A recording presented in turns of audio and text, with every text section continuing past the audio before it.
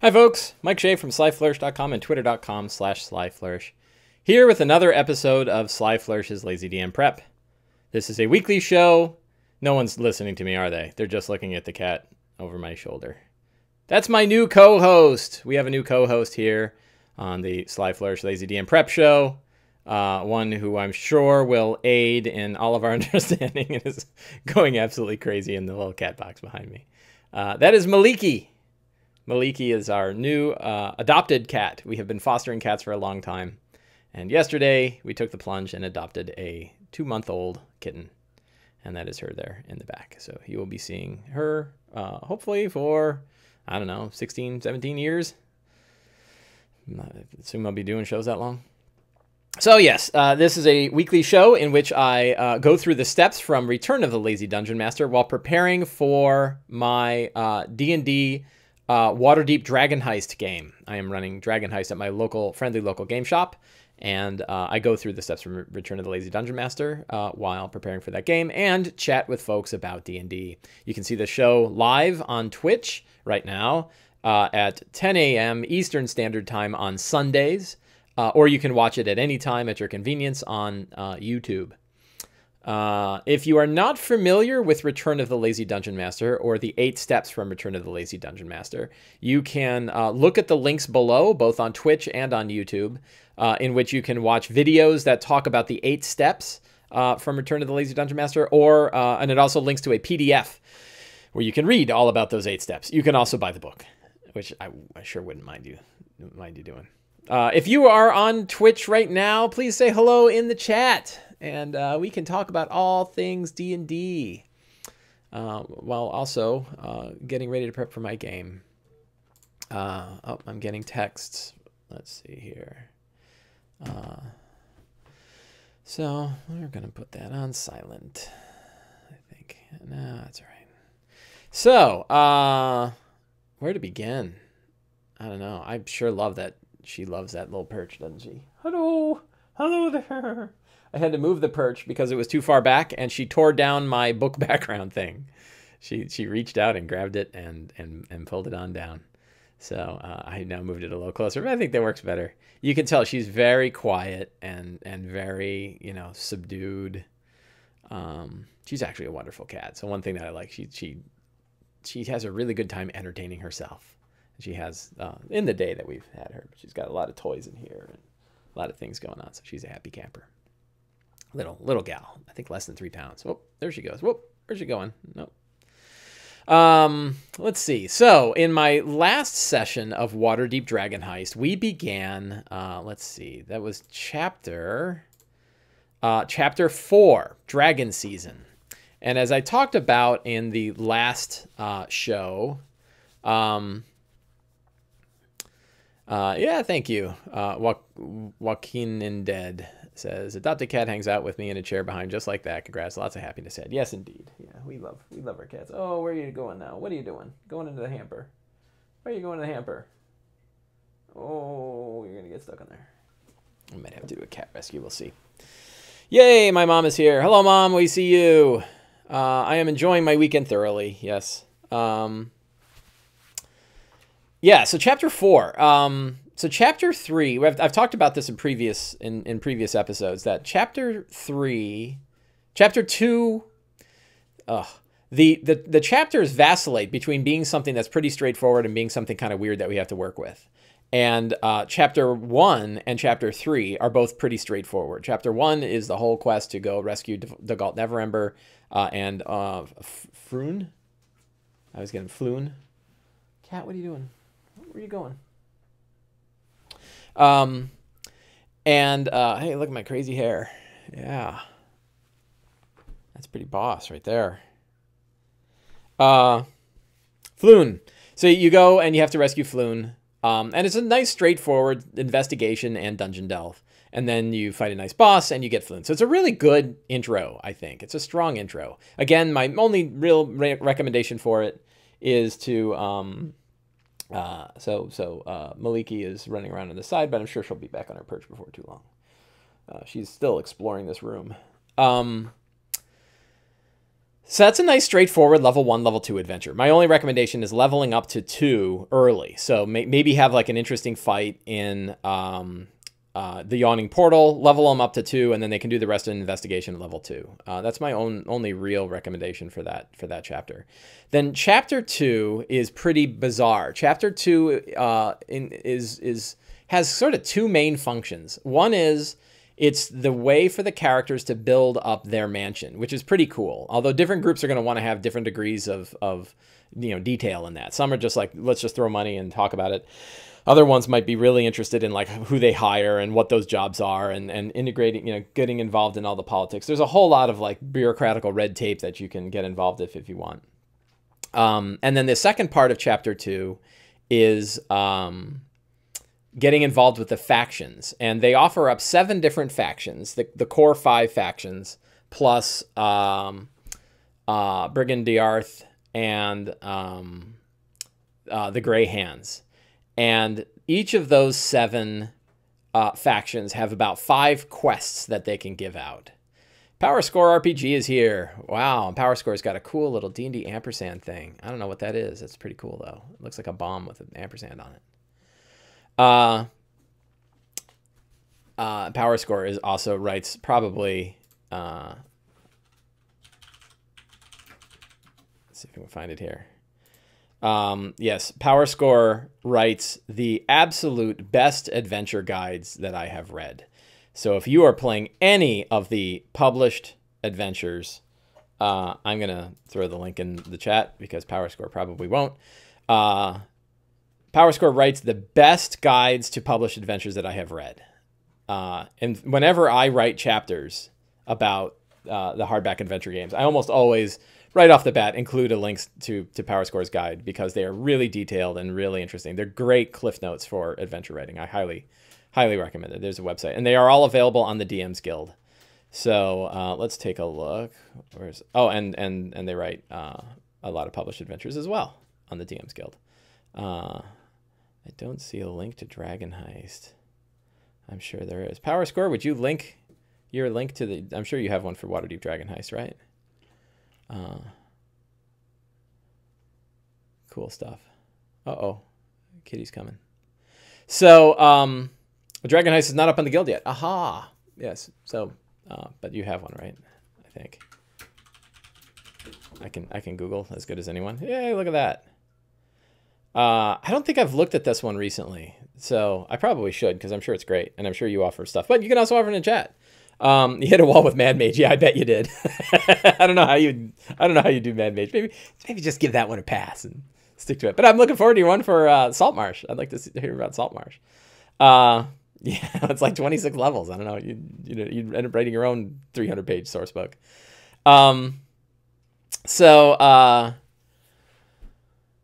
you have these 42 faction quests. So you have five possible quests for each of 7 factions. And my recommendation there is probably to only pick a couple of factions. And I think the factions that you probably want to pick would be Brigand Diarth and the Grey Hands, just because they're new and interesting and people haven't seen them before. And maybe 1 or 2 others if they really fit the background of the characters. I want to know who Saltmarsh changed during the conversion. Seems weird they kept going back and repeating things now. Oh, I'm not sure what you mean for Saltmarsh. How they went back and kept repeating things. What did they repeat in Saltmarsh? I don't know. I've just started reading it. What was I talking about? So yeah, pick a couple of factions and then kind of tailor the quests around what's happening in the game. So I really didn't run any of those. I really didn't run any of those faction quests as is. I really heavily tailored them around the group that I've got, and that worked a lot better. And I did that both this time and when I ran it as a playtest. So chapter 2 is a bizarre chapter, and it's a chapter where if you're a DM that's comfortable with kind of running your own quests and sort of going with the way the story is going, that's your chapter to do it. And it kind of depends upon it. So my friend Enrique Bertrand, the newbie DM, when he originally read Dragon Heist, felt like it was a great intro to D&D. And then after he ran it, he was like, maybe not. And the reason he thought that was because he felt that, and I agree with him, that chapter 2 in particular requires a lot of work from the DM. Like his group, and he and I talked about this in a chat before. I think we talked about it on an episode of Behind the DM Screen, where his group just they didn't really care about having a lair. They were kind of interested in the story. So now the nice thing is you can pretty much drop in chapter 3 called Fireball right away. And chapter 3, Power Score says chapter 2 is really tough for a new DM. Yeah, I think that's accurate. I have not talked to new DMs who've run it, so I can't really say. But I read it and I'm like, man, it feels like that's going to require a lot more work. So chapter 3, on the other hand, is nice and straightforward again. You get a cool investigation of dealing with a fireball. There's a couple of red herrings that you have to sort of handle. But generally speaking, you're locating the source of the fireball. You're finding out about what's going on with this this family. What are they called? Oh, I forget. Oh, that's not right. Oh, no, I'm screwed up. It's not the Castellanches, it's the other group. Terrible with names. Where is it? Growlhund Villa. So Growlhund Villa is a really nice, fun place to do a kind of a heist, you know, sort of a break-in investigation. And the way I did it is I had Xanathar guys infiltrating the same time the characters did, and they got in a big fight, and it was really cool. And it was a very dynamic situation that involved this villa. So I had a lot of fun with chapter 3, and I think you can have a lot of fun. You know, again, probably better for an experienced DM who can really is comfortable changing things up on the fly and sort of jumping between fighting and conversation and investigation. I threw a whole mini dungeon underneath it that was a altar to Asmodeus that had been previously an altar to Tiamat. I built it out in Dwarven Forge. That was pretty cool. I don't know if you can hear that. Cat has found one of her little cellophane balls. We've essentially built a toy shop in here just for the cat. Oh, she's running around like crazy. It's fun. So that was a lot of fun. So last week they went down into that dungeon and they fought off more cultists. And then they found the portal. They found that there was a portal where the villain, Erstal Floxen, a former Zinterim assassin, had escaped. And this gets into chapter 4. I'd be interested to hear what Power Score has to say about this too. I'm sure I read your thing, but I think I read it a while ago and I don't remember where. So chapter 4 is intended to be a chase. And I think that my personal opinion is that if you go into a adventure or a session and say it's going to be a chase, you're railroading it because it might not be a chase. And an example would be the characters might decide, you know what, we're going to rest first. We've got our asses kicked in this last fight. We're going to go take a rest. Well, that means does the chase stop? Like, is the first stage on hold because the players are taking or the characters are taking a rest? That doesn't make any sense. It means they would have gone through the whole thing, right? So a lot of times when a part of the chase is dependent upon the characters to do something a certain way, you know, that feels railroaded to me. So what I have preferred, and what you probably saw me talk about it in the last game or the last one of these shows, if you watched that last one, is thinking of it like a trail of an investigation. So instead of there being 8 steps where the MacGuffin, in this case, it's called the Stone of Galore. And so Power Score brings up, and it's to me pretty obnoxious, that it assumes that you do not catch the person until the very end. And what if, you know, if anybody who has any experience at all running D&D games, this is another reason why it's probably not great for new DMs. Anybody who has any experience in DMing knows that players are really creative about getting chases to stop like right off the first thing. Like, I throw up a wall of stone. And like, oh man, now what, right? Or I cast Hold Person on him, bang, he's done. Oh, I cast Sleep. Oh, he had fewer hit points and he dropped, right? So like they can circumvent the thing. They can either miss the chase completely, you know, like just by going somewhere else and then the chase is done. Yeah, Grease, right? There's like a million ways to stop a chase. Or they're going to circumvent the chase. And both of those circumstances feel a lot more likely than somebody actually going through with the chase as it's intended. So instead, I've been treating chapter 4 like it's a series of steps, and we can sort of follow the stone where, so I break the chase right away. You can't, there's no chase. He's gone. He already escaped. And your job, that way the characters are like, well, I guess we can rest for a while. We can continue our investigation. They know that there's like a hot trail they got to follow, but they know it's like not dependent on them doing it now. And the way I did that is Erstal Floxen teleported away, and he didn't leave behind anything that said where he went, or no clear way to get to where he went. And the characters can use Arcana and stuff like that to figure it out. They can start to learn through visions, and I had players where their characters, conducted rituals to try to say, like, could we figure out where that teleporter went? And they had visions of where it went. There's lots of ways to give the clues about the fact that in this case it went to the mausoleum, and then they go and they travel around. I had them do some kind of cross-referencing where they were able to cast Arcana checks to be like, we think it was nearby and we know a general direction, but we don't know exactly where. And by getting around in a cart and conducting the ritual, they were able to triangulate where it went, and they found that it was in a mausoleum inside the City of the Dead. So they went there, and that started the first part. When they got to the City of the Dead, they found cultists who had Power Score says that they had problems with flipping through the book to find each section of the chase. Yeah, that's another one. It kind of jumps around a lot. I saw somebody that actually wrote the page numbers in their book to make the chase sequence easier, and I think that's a really good idea.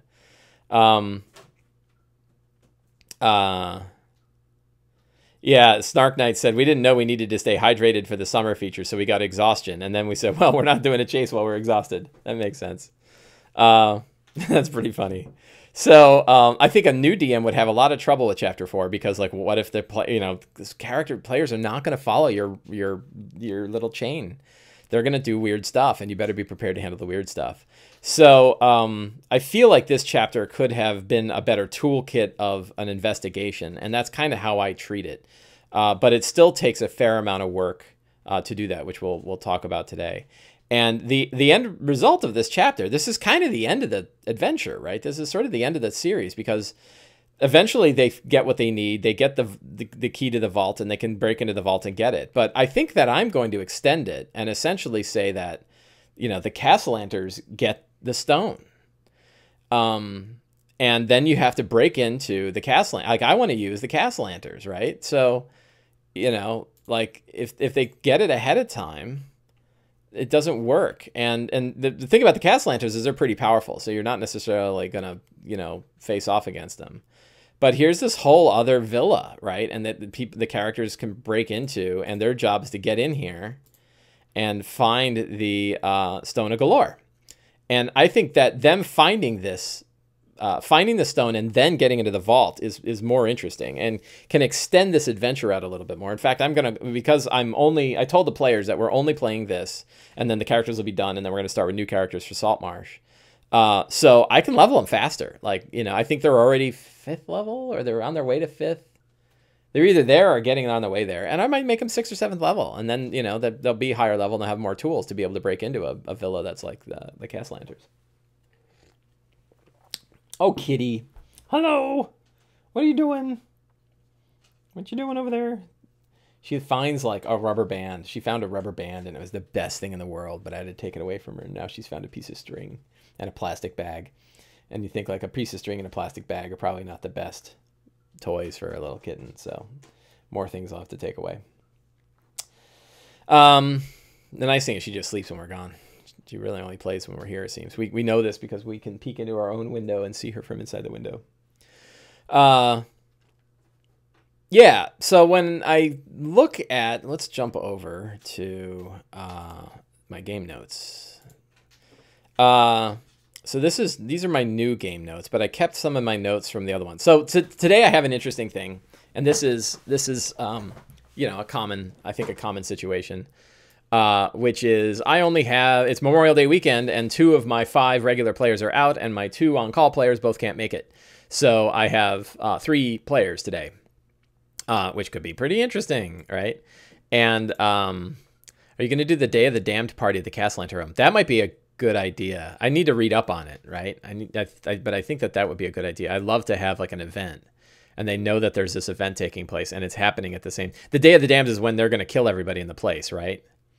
And I don't think I'm necessarily going to run that, because I actually have an interesting way I want to run the Castellanters, which is their goal is to save their children, right? Their goal isn't necessarily to, they are these Asmodeus cultists, but they lost one of their children as they bought their thing, and they realized that that price was too high, and now they're trying to get back the the 500,000 gold dragons so they can pay back the half of their contract for Asmodeus and get the souls of their children back. And that way there's an interesting, you know, there's going to be an interesting pressure on the characters on what do they do, you know, what do they do with the money, which I don't know how that's going to go. I don't even know exactly how I'm going to set that up. But what I don't want to do is have the Castellanders be mass murderers, because that's just too easy to make them villains.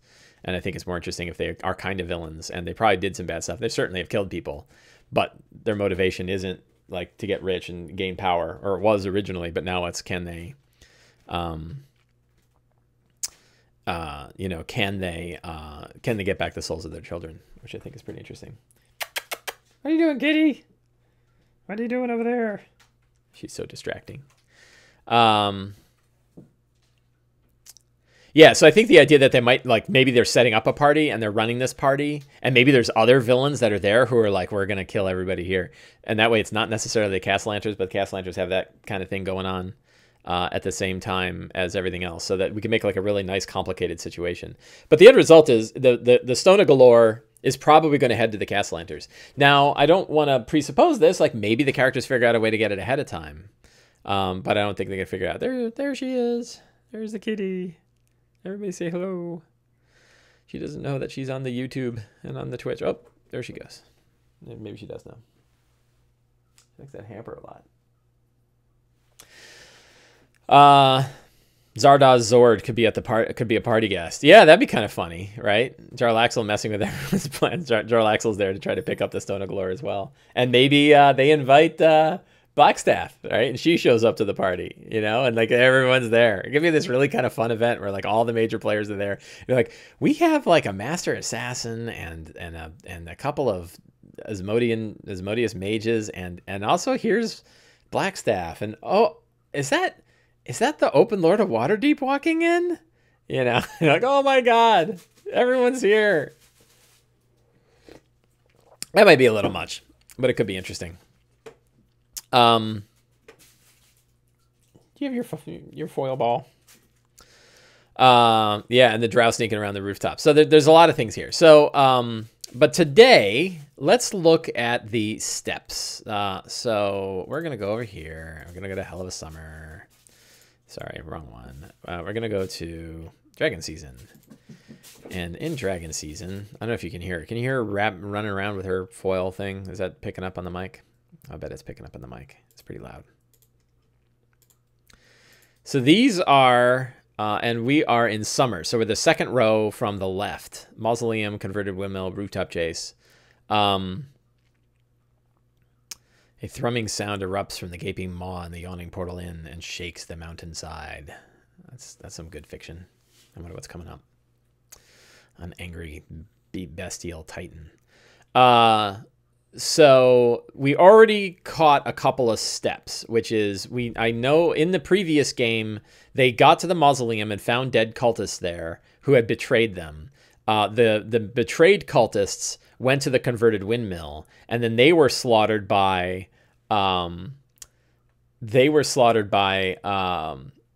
spine devils. So the start to today's adventure is going to be spine devils.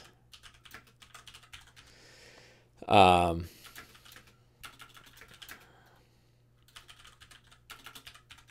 be nice if I could do a cool Dwarven Forge setup for this. Maybe I'll try to do something like that. So Spine Devils at the windmill, and there were probably 3 Spine Devils. They were summoned by the Castellanders, probably by the husband, who is the more powerful of the two. He probably summoned up some and said, "Get that stone." And the stone cannot be scryed, so he doesn't know where it is. But the Spine Devils could have been following the cultists. And when they saw that there was betrayal, the Spine Devils, who were there to kind of make sure that the and this, here's a secret, right? We're going to add, I already have some old secrets, but we'll make some new secrets.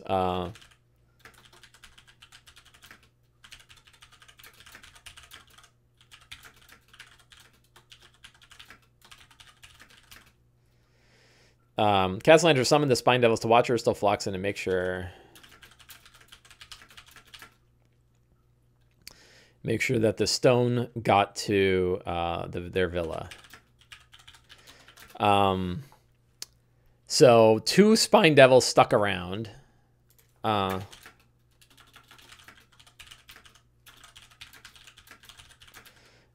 1 took the stone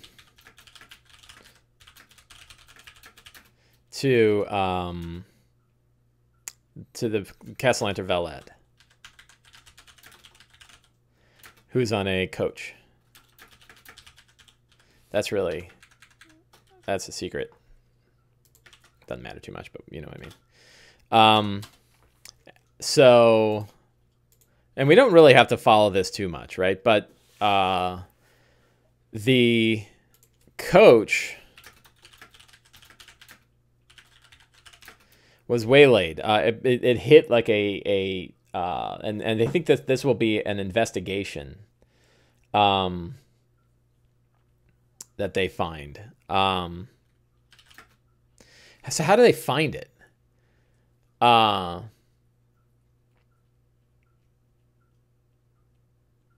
They'll have to find, and someone will have to know. You got your asses kicked at the coach fight. Is there a coach fight? It's only what? I mean, obviously there is. If you said there is, but let me. What one is that? Mausoleum, windmill, rooftop chase. Is that alley and street chase? And alley and street chase are encounter 1 and 3.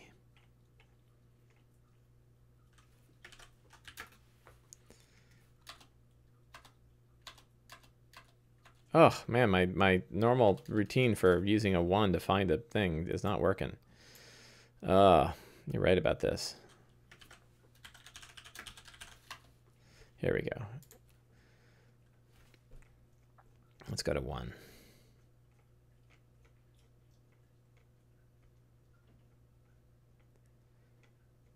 Oof. Man, this alley, huh? So encounter 1 is the alley, and we go to the alley. Has a bunch of things, residences and stores. It's got a nice map. That's kind of cool.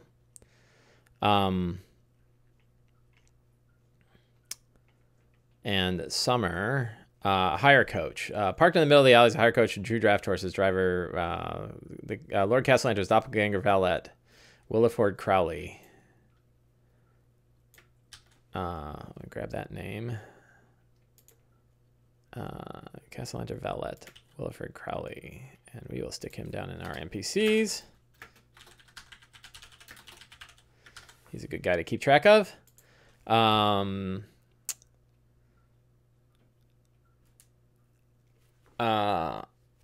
He has the Stone of Galore.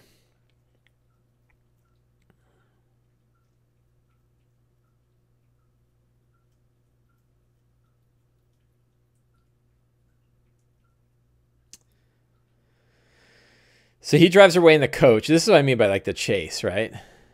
Sarah Dirthands, yeah. Sarah Dirthands is an agent of Jarlaxle.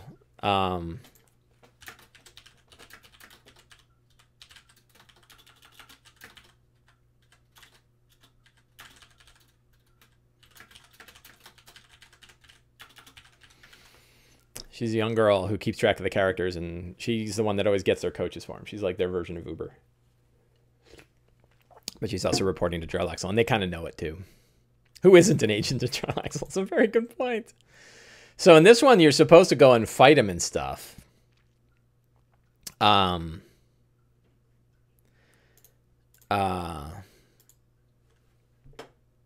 then it goes to the street chase. And the street chase, characters pursue Gasland as he flees on a higher court on foot. Chase takes place in crowded streets. So changing this up, because it's an investigation, if the characters did not show up, so we have a couple of like hooks, right? The Spine Devil takes the thing to the coach, and we have probably 2 people at the coach, Williford Crowley and his, I like the idea that he's got a bearded devil.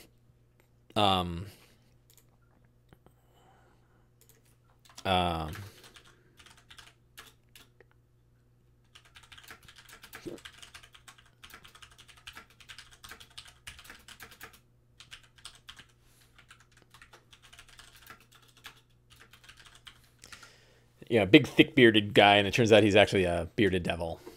And maybe he's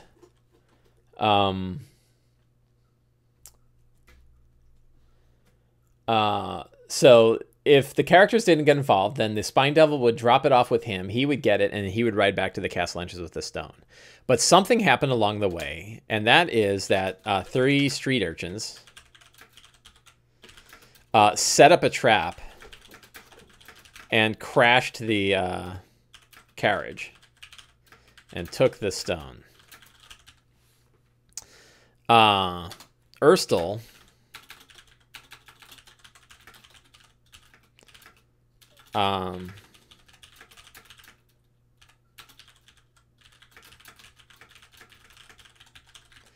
Erstel finds the kid, finds his kids. He wounds one of them.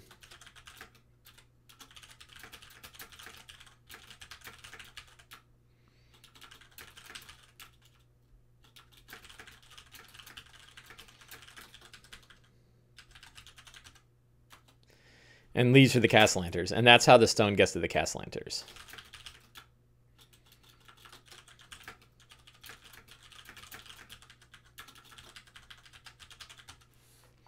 So I think that's the whole... I'm going to dump this whole thing here. I think it's the same thing. I think I just wrote out the exact same stuff.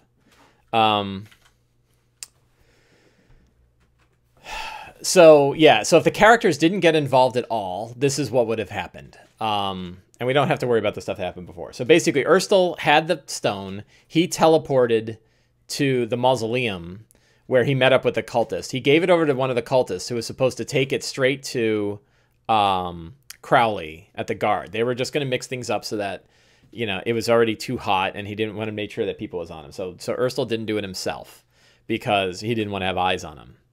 And then he took off. The cultists betrayed each other.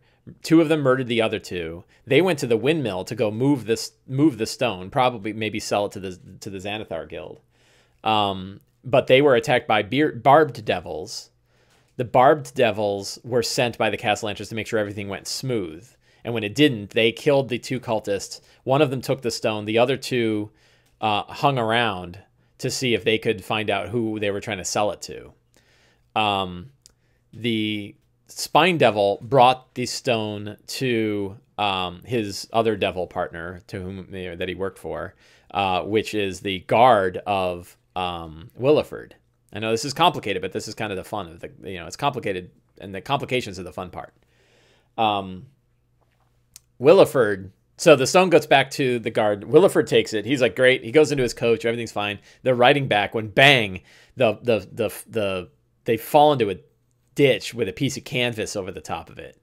And it wrecks the cart, cracks the axle. They are both thrown forward. Everything crashes forward. He loses the stone. And a young tiefling girl darts in, grabs the stone. They grab a bag of money and they leave. And they go run down into the cellars. The 2 guys are trying to get up out of it when Erstel Floxen shows up again, and he's like, "Are you effing kidding me? We lost it again?" Right? He's enthralled. He's like, "Never mind.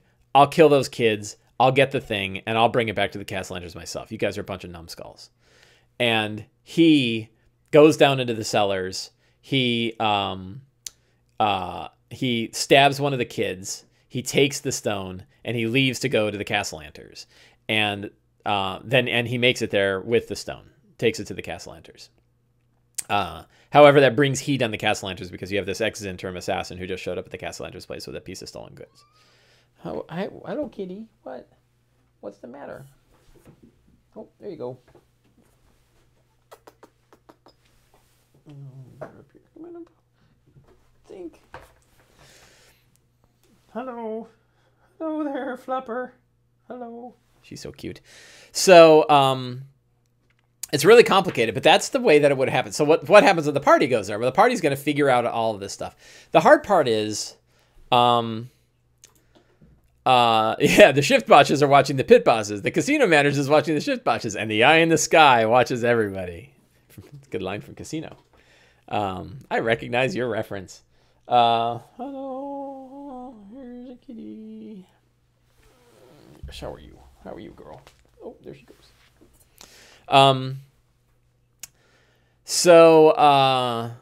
It's complicated. So I guess one trick is like when they're fighting the Spine Devils, how do they find out that the Spine Devils are bringing it to the coach? And I guess one way I could do it, this gets into the characters. This is one possible option, but there could be others, which is that our fiendish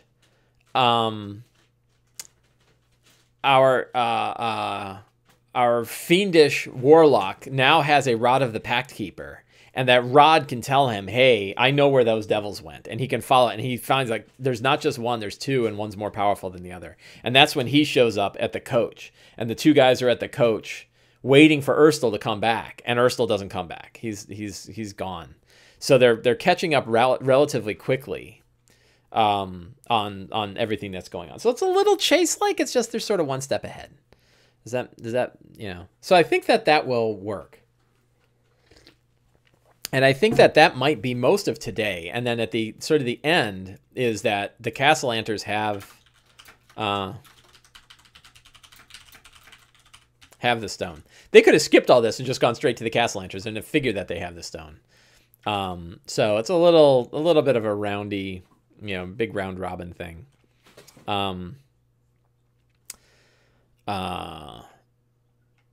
Yeah. So we will see. And I think that, to me, I think this gets into a larger topic, which is, and I've been thinking about this more and more. I can't remember where I was thinking about this in regards to something else too. The idea, and I hang on to it all the time, and I talk about it a lot, which is like building a situation rather than an expectation of an outline of scenes.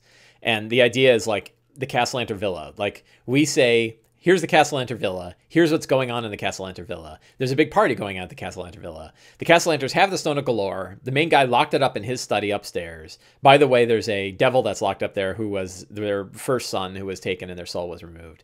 The other two kids are hanging out there. They have they have members of their staff who are loyal fanatics of their cult. And maybe they have somebody else who thinks that they've gone weak and wants to take over. And that person's like, I'm going to kill everybody in this place. So you sort of set the stage of what's going on in this place. And you have a big map of the place, right? We have the Castellanter Villa. Where is it? So you have a big map of the place that you can sort of fill out with all this stuff. And you sort of, kind of outline that out and have it handy. And then you put it in front of the characters and see how they react. We don't know what they're going to do. We don't know if they're going to break in. We don't know if they're going to try to sneak in or pretend that they're members of the staff. We don't know if they're just going to kick in the front door and start stabbing people. You kind of want to make sure that there's options for a mix of all of the archetypes, of all of the three pillars. But in general, you want to set the stage for the situation and let the characters navigate it. And with this chase, it's a little bit of the same, that we obviously we want to focus the game on the characters. They're the heroes of the story. But one of the ways to make that story interesting is to say, what would this situation be like if the characters never got involved? Right? What would it be like anyway? And if we can answer that question, if we could say like, if they stole the Stone of Galore, and like if you imagine from the time the gnome is walking up to Trollskull with the stone, from the moment the fireball goes off to the moment the stone enters the hand of Mr. Castellanter. I don't know what his name is. Let's go find out. Oh, God, I keep going to the wrong thing.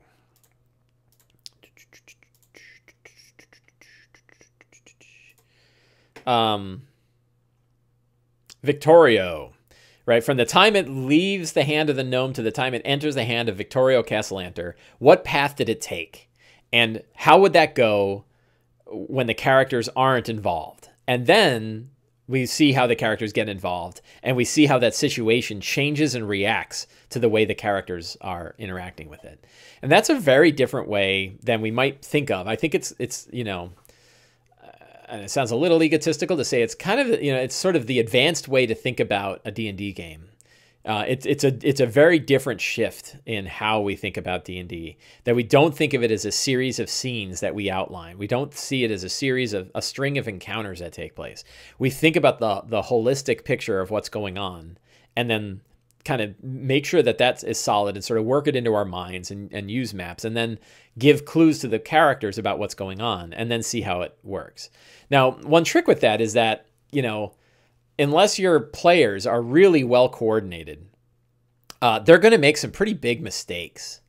And I have 3 different D&D groups that I play, and they're all wonderful, super smart people. But when we're all sitting and playing a game, and we all have different things going on in our lives, and sometimes we miss a piece of evidence, we miss something, and you don't want to punish them for not being super strategically sound. And instead, so it's okay for them to make mistakes and have those mistakes not completely destroy the event. Sometimes you can do it by just saying, are you really sure you want to, kick in that door with your sword drawn? That might get attention here. You can give some nice hints. Like, oh, I didn't understand exactly how the situation works. I ran a game yesterday. I ran my Princes of the Apocalypse game. And a key piece of information about where the final boss was kind of got lost. And one player thought that we had gone through a door that was obviously the right door, while the other people said, no, we don't want to go through that door. And he thought we had gone through that door. So he thought we already went to the place where he thought it was most likely to find the guy. And it turned out it wasn't. And it was just because I said it wrong and he didn't pick it up right. And the other players made a decision that was different than his. And he didn't really know that had happened. So, and then, and again, everybody in that room yesterday has been playing D&D. Well, 4 of the 6 of us that were in that room have been playing together for like a grand total of 3, 6, 9, 12, 120 years worth of D&D time, and we still had a mistake like that, right? So, each of us have been playing for roughly 30 years. And then we had 2 other people that are both pretty familiar with D&D, but they haven't played quite as long. And frankly, we're no worse than the rest of us when it came to kind of these miscommunications. Miscommunication is probably a big deal at a D&D game. The other trick was, and I really wish I had done it. So one of my players in that game is blind. So I try not to use visuals pretty much at all. But in that case, it would have been handy if I had just drawn a stick figure map, because it was, I'll show it to you.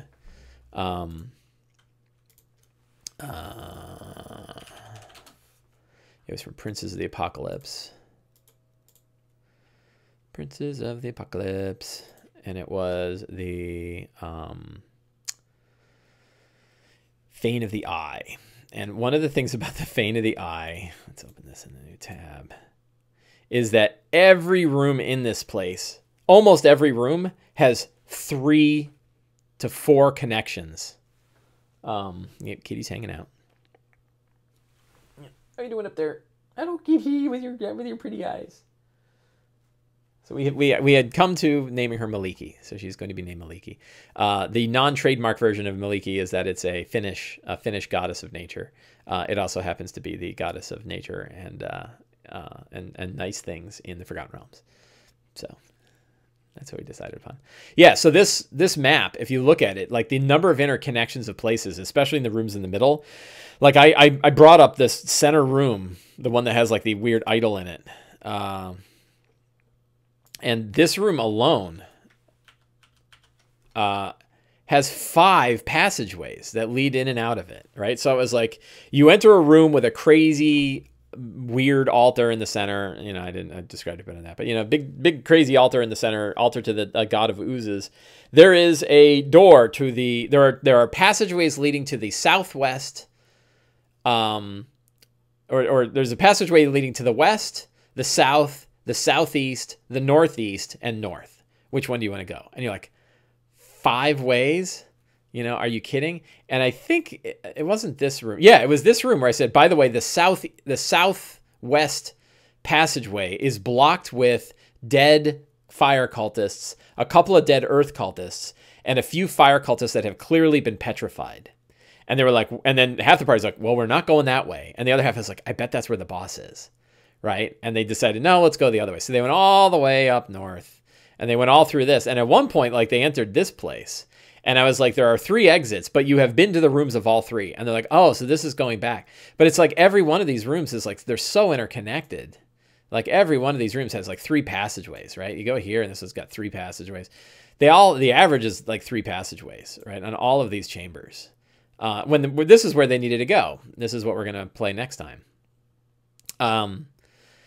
So really confusing to describe that just vocally. And if I had just drawn little circles with lines that connected, and I said, this is this, and you could draw this whole map with just circles and lines that interconnect them.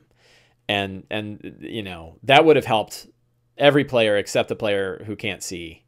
And she would be able to pick up generally what's going on from everybody else. But that it didn't occur to me that sort of like these mapping a complicated environment like this is sort of like having a visual puzzle, and if you don't have a visual, it's really hard to do. The other thing is that the players could have mapped it themselves. Like if I had mentioned to them, like you're in a pretty complicated place, you probably want to draw a map. It doesn't have to be perfect squares, but just generally speaking, you probably want to keep track of where you are and where you've been, and I'll help you fill it out. And I wish I had done that, but I didn't. So there, we're all learning. What else? So I think I've got a pretty straightforward game for today. I don't really have any treasure that I'm going to give out. The strong start is they're fighting Spine Devils at the windmill. I'm going to bring my Dwarven Forge set, and I'll bring some Spine Devil minis. There's only 3 players, so I'm only going to have 2 Spine... how hard are Spine Devils?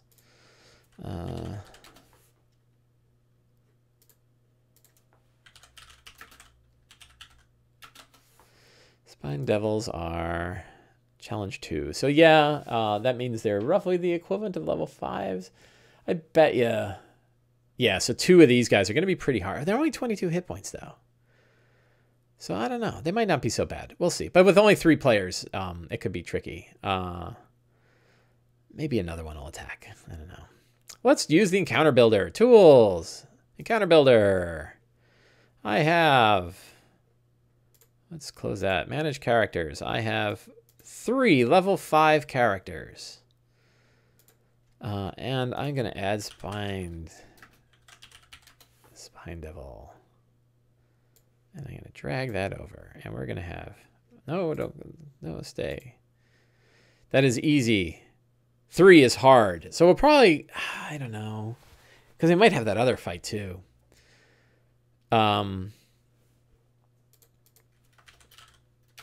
Windmill... Save.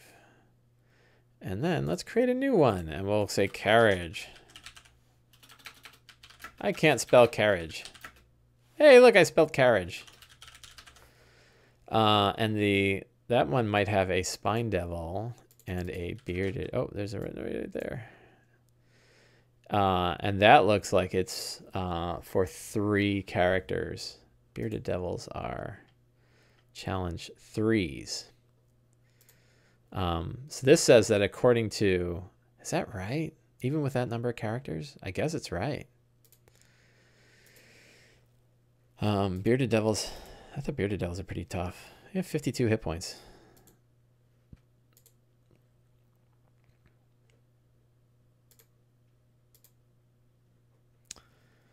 So we've got my encounters. So I no longer... Let's see... This is a bug that it really wants this wide view. Sorry, I probably just screwed up the window really badly, didn't I? It wants this really wide view, and it can't show you, like, the names don't fit. Like, I don't care when I made it. I care about what I've got. So we're going to delete that. I don't need that one anymore. And we're going to delete this one. And now I've got my 2 encounters in my... So now I can load this up on my phone, and I've got the encounters all set and ready to go. Do the 3 characters have range attacks? Yes. They might have a hard time with flying monsters. One of them is a Pact of the Fiend Warlock, so he's got lots of good encounters. I think that some of them... So it's going to be a Cleric and a Warlock... And who's the other guy? And a Bard. So I think between the Cleric, the Warlock, and the Bard can fly himself. So they'll be okay. They'll be fine. Kind of interesting to play with the Encounter Builder. I don't know, it's not really my thing, I guess. It's kind of handy. And I think I talked about this last time. The problem when you have like this thing that does all this complicated math for you is the math is off, period. Like even if it's on, it's off. So relying on this math too much is going to be frustrating. So it's better to have like a loose idea in your head of like, you know, a challenge 2 monster is, you know, like, I figured that like 2 would be about right. And I think it's about right. You know, 3 would probably be hard. So it's harder at level 5. Above 5 and above, it's pretty easy because a challenge, the creature's challenge rating is roughly equivalent of half of the character's level. So if you have a challenge 10 creature, it's the equivalent of a single level 20 character. So that works. I think in the Lazy DM's workbook, I have a nice... I had it memorized, and then I stopped. So I don't know, but let's take a look over here. Lazy DM workbook. And let's jump over to this. Bang, bang, bang. And in here, we have encounter building, little encounter building thing. Yeah, here we go. So for 2nd to 4th level characters, they're 5th. So if they're 5th, then I don't have to worry about it. Yeah, and it's, if the challenge rating is 1/10 of their level, it's 4 monsters per character. If it's a quarter of their level, it's 2 monsters per character. If it's half their level, it's 1 monster per character. So a 2 Spine Devils is about right for 3 level 5 characters. It's a little bit more than 1 per. 1 monster per 2 characters is 3/4 of their level. So that like a third and a fourth. So if you think about it, like the math here and the math of the encounter builder, they're pretty close. Mine just, you know, fits onto an index card. And I really want to like memorize it. The problem is like CR and level just don't fit very well together. And it's really hard to sort of figure that out. And seeing how other game systems do it recently, like I looked at Shadow of the Demon Lord and I looked at 13th Age, and none of them have a great way. 4th edition was pretty solid, but the only reason why 4th works so well is because the math increased so fast. You could get away with having like levels of monsters and levels of characters fitting together, but you can't quite do that now. So let's see. So we got about 10 minutes left. What would we like to talk about now? Do we want to talk about, we can talk about the kitty. Oh, there she is sleeping. Hello, sleepy kitty. You having fun running around? Ghost of Saltmarsh. All right. He's not your problem. Wants to talk about Ghost of Saltmarsh. Let's talk about Ghost of Saltmarsh. Let's pull up Ghost of Saltmarsh. Sources, adventures. So I'll be picking up my hardcover version today. I am also getting the Beetle and Grimm version today. Here's the awesome cover art. Can I open that up in a... There you go. Isn't that cool looking? Oh, so He's Not Your Problem ran the adventure. I have a question for you then. He's Not Your Problem. I am going to, yeah, so Power Score asked me, am I going to run all of the Saltmarsh Adventures linked together? I am. I'm going to try to run it together. I mean, unless I read something and it, like, I don't know how it runs. Then I plan to, by the way, I don't think that's a Kraken in the back. I think that's a giant octopus, if I recall. Spoilers. Mind you, we're going to be talking Saltmarsh spoilers. So if you were playing Saltmarsh, you're going to get spoiled. But I think that's a giant octopus, not a Kraken.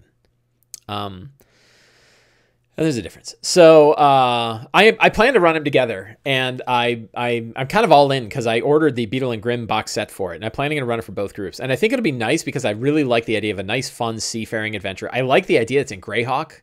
Levels of Saltmarsh is level 1 to 11, I think, maybe up to 1 to 13 by the end. Let's go to the intro and take a look. Look at that. Isn't that great? There's like a fish person with an otter. I love it. I don't think the Beetle and Grimm sets have shipped yet. I think it's June before they show up, which is fine because I've got to, I've got to finish the stuff I've got.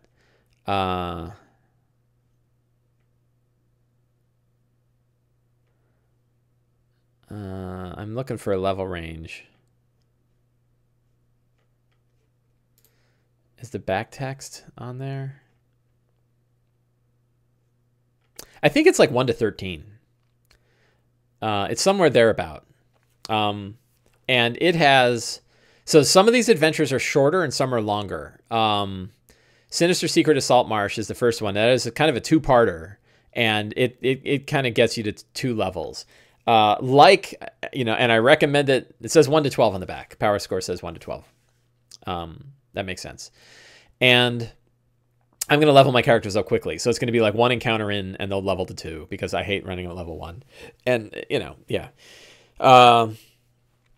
So He's Not Your Problem ran Sinister Secret with 3rd level characters. So one question I have, and one thing that wasn't really clear to me, the hooks for the first adventure. So again, warning, we're going to have spoilers for Secret of Saltmarsh here. But the hooks for the first one didn't seem real deep. Like, it's kind of like there's this crazy haunted house and nobody from Saltmarsh will go near the place. And the last person that went there said they got screamed at and fled, you know, and they're all like, oh yeah. And there's I like the idea that like you're walking to the house and like a bunch of the villagers are walking with you, and then they see it and like, well, gotta go. And they all turn around and leave. That's funny, but it's not a strong hook for the characters. Like, why would I go to a haunted house? Right? Like, there's nothing there. There's a couple of hooks that they mention in the adventure. Great art. Look at that art, right? Oh my God. And there's one other thing I want to talk about this that I absolutely just fell in love with. But yeah, Volo gives him the deed. Hey, you get a free house. So the hooks, you know, there are like, well, there's a hidden hoard, but there isn't really a hidden hoard. I guess there is, but the one that could be that there's a very valuable relic. And somebody could be, you know, you could have sort of a crazy person who's like, I'd really love it if you could find, there's an alchemist stone in there, and I'd like you to go find the alchemist stone. So that could be cool.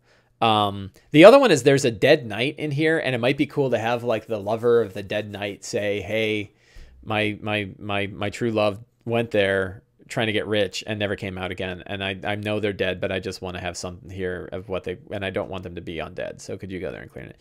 That might be a nice heart-tugging way to get the characters to go there. But it wasn't super, it felt like, you know, all of the reasons to not go were pretty strong reasons. He's Not Your Problem says, the hook that I created was the players are by the docks in the morning when all the fishing ships come in. The last to arrive has 3 bodies in the point where the house is.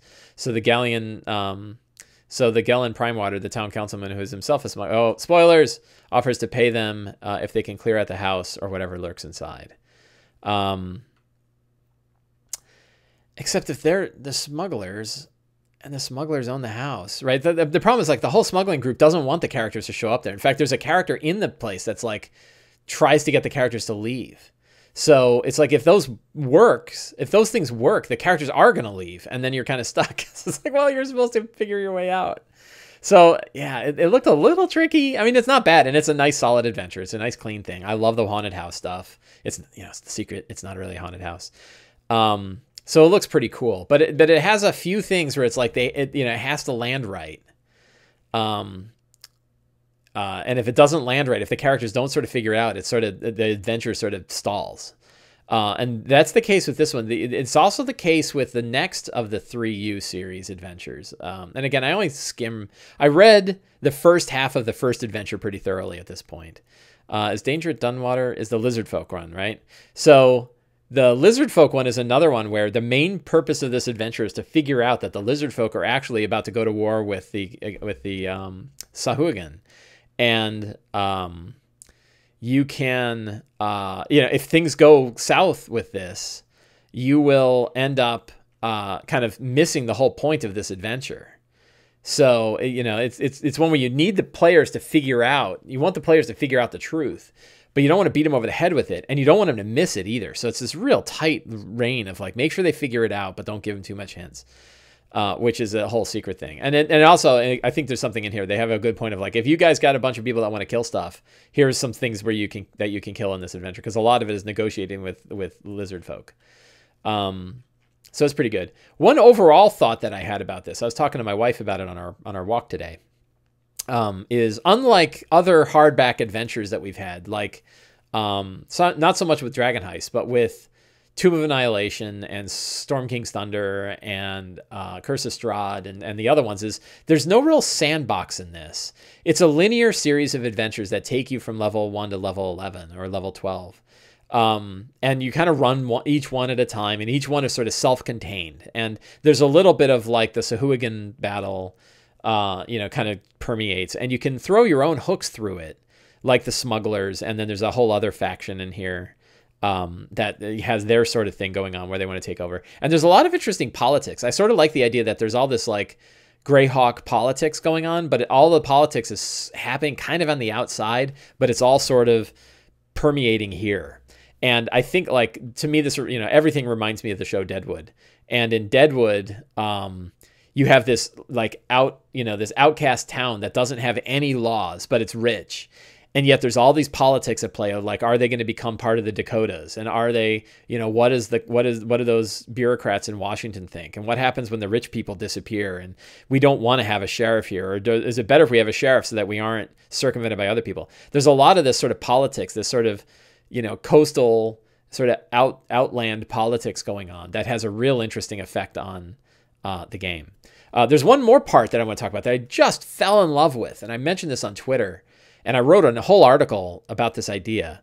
And that's the idea of single paragraph adventures and single paragraph campaigns. And yeah, He's Not Your Problem hit it on the head. I think they built the first chapter, Interesting Hooks, with Dreadwood. And so the section of Dreadwood in here, they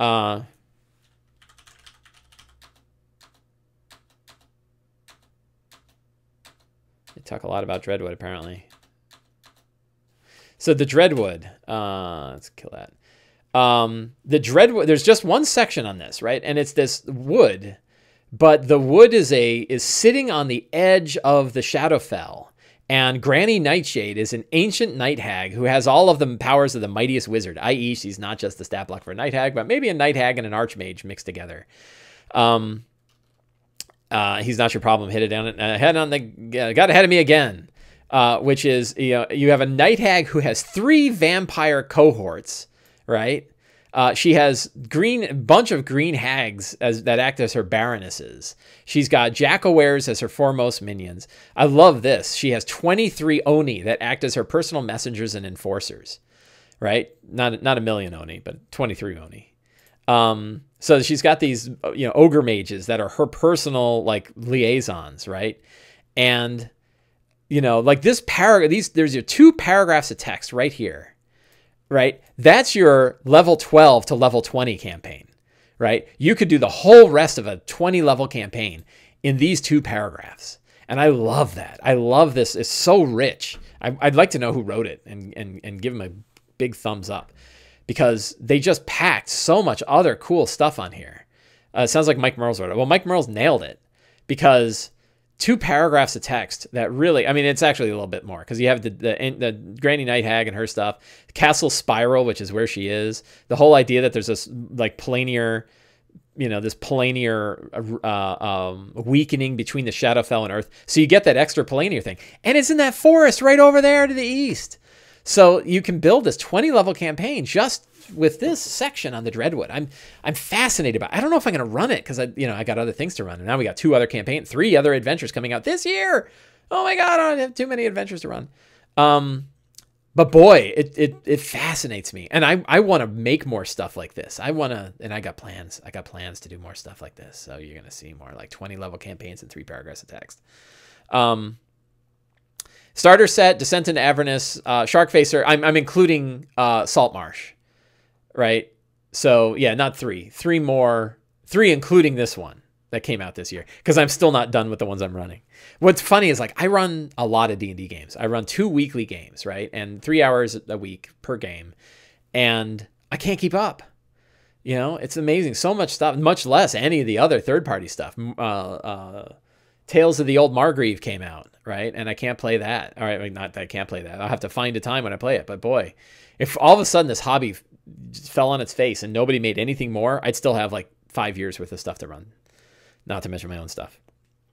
I thought it was also interesting, and He's Not Your Problem could pick this up too, that if you look at who shows up when you go to the outer fringe, the middle reaches, and the dreaded deeps, that, you know, you have 4d6 skeletons, 3d10 zombies, 3d4 ghouls, 2d6 specters, 2d4 wights, 1d6 vampire spawns, 1d6 wraiths, 2d6 mummies, 2d6 shadows, 1d3 vampires, 1d3 night hags, 1d4 oni, an adult green dragon, or a death knight. Like, these are powerful freaking encounters.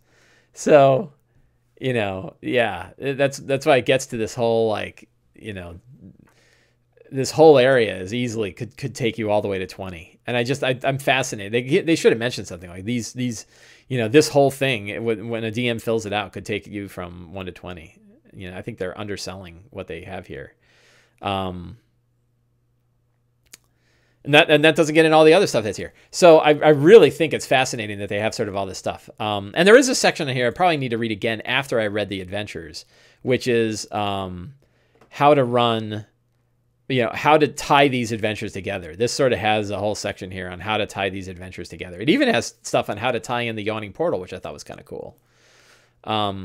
So I really, my first reading of this is pretty solid. I think it's really great. I'm happy to get the Beetle and Grimm set. I want to read all of the adventures first, and I want to kind of at least read all of the summaries, not necessarily all of the descriptions of places, but at least get through all of the summaries so that I can sort of tie them together into a bigger campaign. I don't want to miss out on being able to foreshadow. There isn't the advantage of reading, if you're going to run something like this, the advantage of reading the whole thing through is that you can plant all sorts of seeds early on that sort of tie to things that happen later. And it makes everything feel tighter when you do it that way. The players notice when it's like, oh yeah, it was that whole thing. Yeah, the thing happened yesterday. We're like, oh, I had that vision of the guy that had like the snake heads, right? He had snake hair, and I bet he's a Medusa, and I bet that's this guy, Marlos Erlenray, and Lay or something like that. I can't remember. So you want to be able to plant seeds like that early on, which means it's worth the time to read an entire adventure through. Plus, it's just fun. It's just, that's the lonely fun of D&D. When you can't play D&D, pick up a book and read it. Anyway, it is 11:07. I have to get ready to go. We have officially exhausted the cat. Hello, Maliki. You sleeping? Sleeping and purring. I want to thank everybody for hanging out in chat today. Really fun to have you guys to talk to. I want to thank my mom for coming. Thank you, Mom. I want to thank my kitty for co-hosting the show with me. And I will see all of you guys next week. So have a great week and go and play some D&D.